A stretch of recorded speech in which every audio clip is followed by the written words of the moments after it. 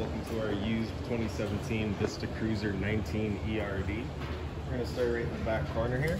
And in this corner, as well as each corner of the trailer, you've got these stabilizer jacks here. So what they do is they just kind of run down, contact the ground, give them another turn or so, and that'll just firm them up, getting rid of any sort of bounce or sway that you got in the unit right now, just keeping things planted while you're out camping. A step forward, we're going to find your hot water tank here. So you just get that keyway up top, you're just going to line that up and it'll pop on open. So all of your controls for turning it on are just inside the unit. Before you ever turn it on though, you just want to hit this relief valve right there. And if the tank were full, you'd get a little shot of water out of there, just letting you know you are in fact full. We're empty right now just because we've got the unit winterized. But like I say, if it were full, you'd get that shot of water out. If you're not getting that shot out, if you're not getting that shot of water out, there is the chance that you are empty. So you just want to make sure it's full before you go firing up, just so you're not running the risk of burning anything out. Like I said, your control for turning it on is inside. Once we get inside and use it, I will go over a reset procedure, and the button that I'll refer to is just right here. Closing it up, just lining up that keyway, lock it back down, and there you have it. Another step forward, we've got that little square there. You're just going to pop open the cap. You can see you get a little notch in the bottom corner there. It's going to line up with that notch of your power cord. You're going to kind of press that in, give it a little 8th turn, that locks it into place. Then you get the threaded collar in the back there to really lock it down. Down below that in the top here, we've got a satellite inlet. So you're just going to pull this cap off of there, and a coax cable to plug into there, fire up at your TV location for your satellite. Down below, it's very similar for your cable. You're just going to plug it on into there, same idea. Straight down from there, we've got your low point drain. So you can see you've got a hot and a cold line there. You just be pulling that cap off, allowing the water system to drain itself out.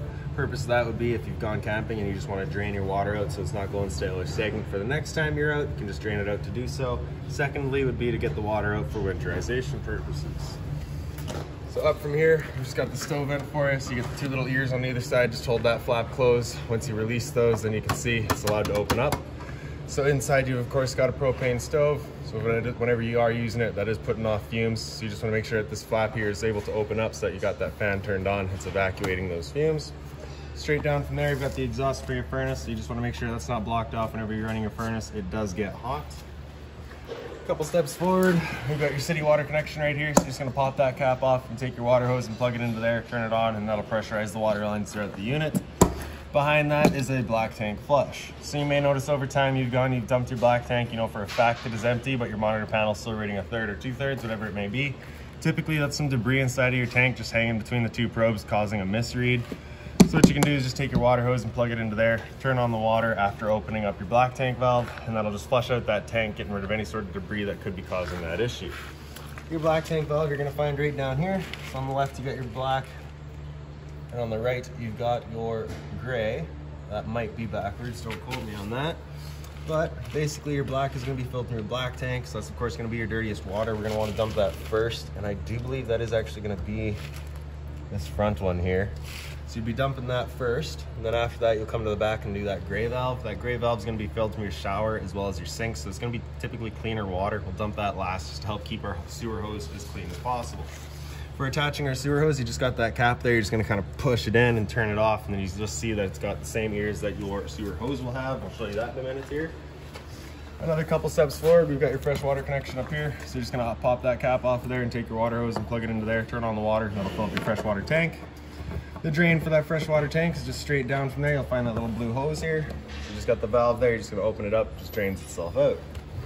One end of your storage compartment here, so it does see straight through to the other side. So we'll open that up in a minute too as well.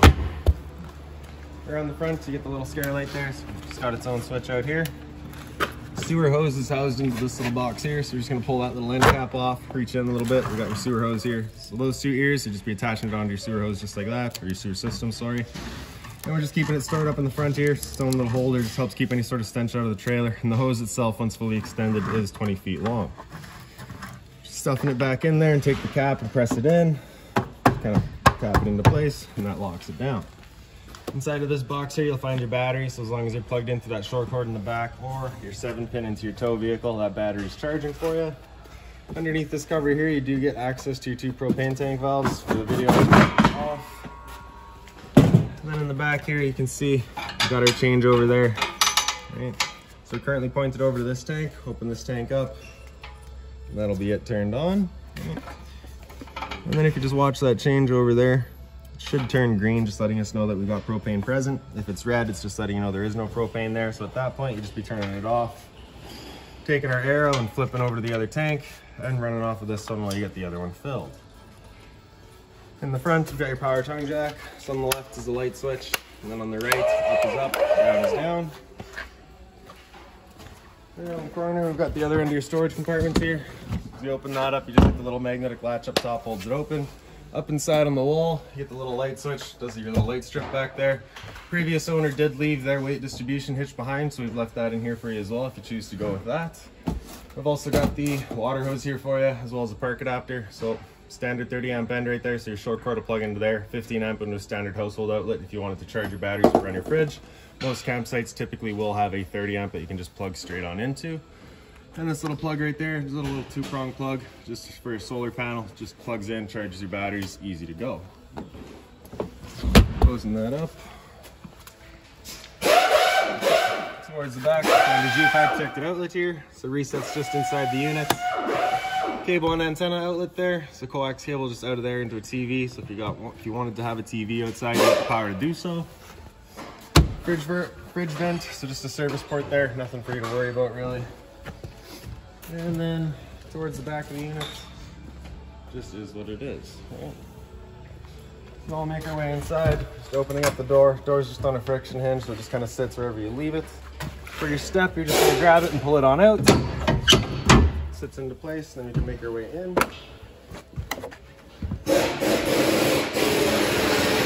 Once we get in here, we got your light switches up on the wall here. The light switch on the very left does your interior lights. The light switch on the, center left.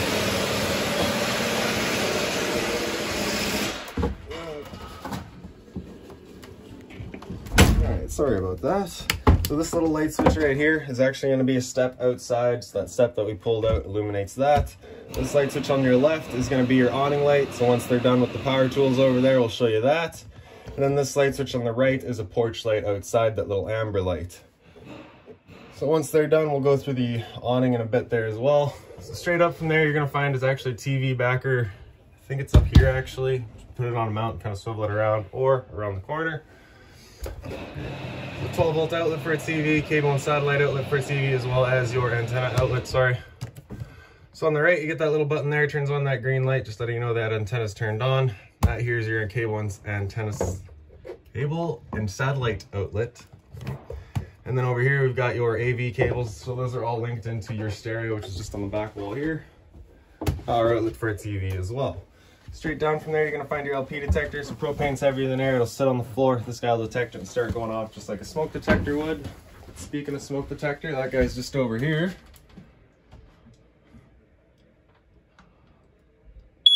There you go. So you can see you got two speakers up back there. And those are going to be, I believe, your speaker set A on your stereo. So power button there, turn it on. And we got your Seeks down here. Just find something. There we go. So speaker set A is your inside set. Speaker set B is your outside set. And then speaker set C, I believe, is just blank. So the volume there in your knob. Kind of all your settings through it as well. Yeah.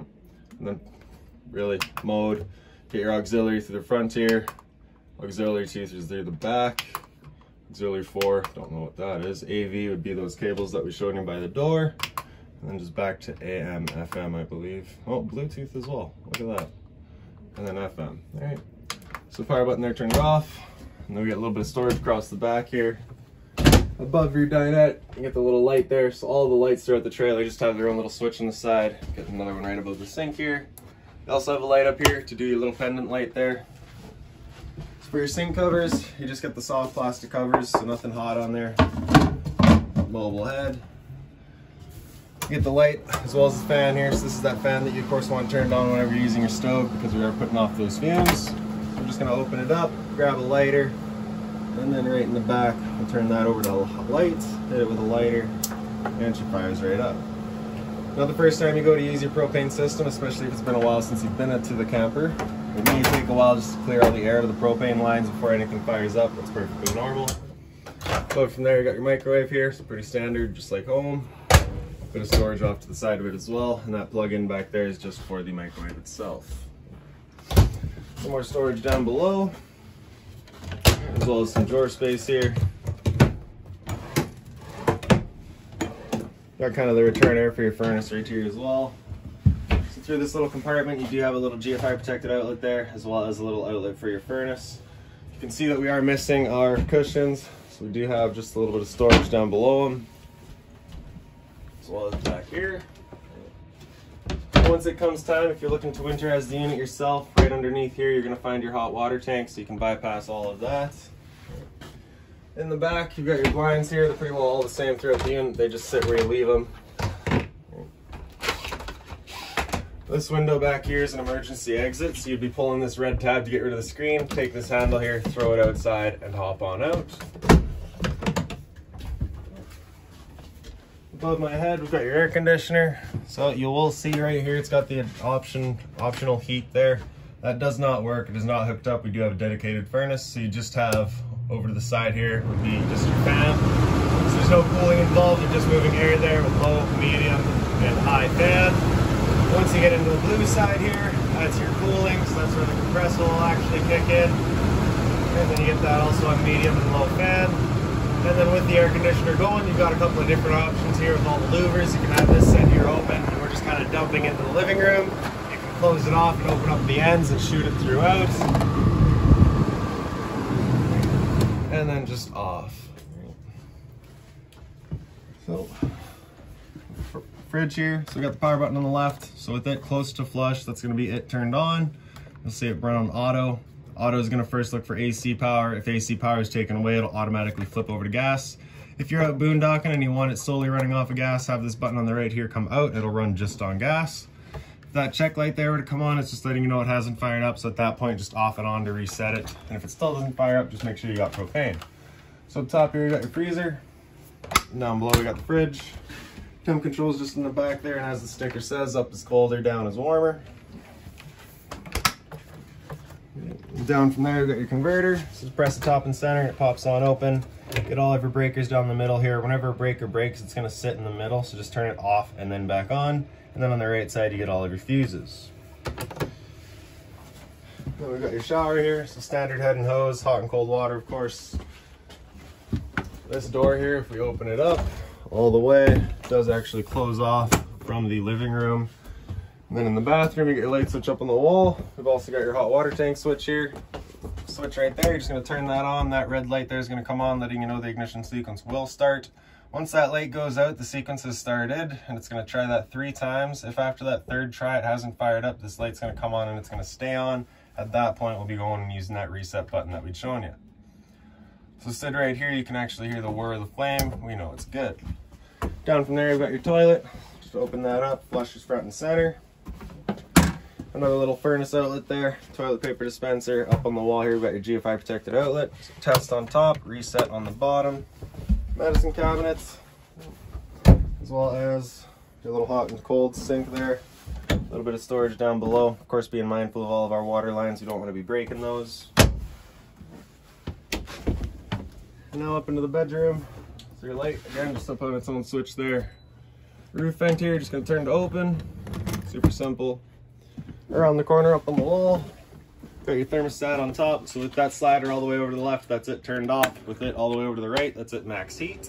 Anywhere in the middle is going to be your temperature selection. And down below that, we've got your monitor panel. So you can see right front and center is your pump switch. Turn that on, turns on your water pump, drawing out of your fresh tank to pressurize your lines.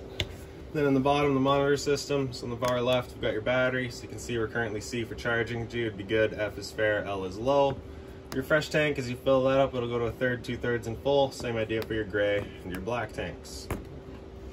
So now that that furnace is around for a second, once we're done, we're just going to slide that all the way over to the left. You hear a click, and that's it turned off.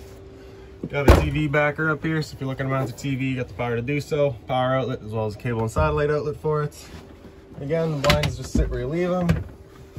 The closet space on the side, as well as across the top. And if we pick up the foot of your bed, you do have a little bit of storage space with your hot water tank just over there as well. Right? Of course, again, just don't want to be breaking that. This little floor here, if you pick that up, inside of that garbage bag, you're going to find your spare tire. So that's where that's stored. And that is that. You got the USB charger over on the side, as well as another little light in the top there. And it's just identical sort of closet space over on the other side there. So So I do believe that's about it for this little unit. If you've got any other questions on it, please feel free to give us a call, 204-237-7272.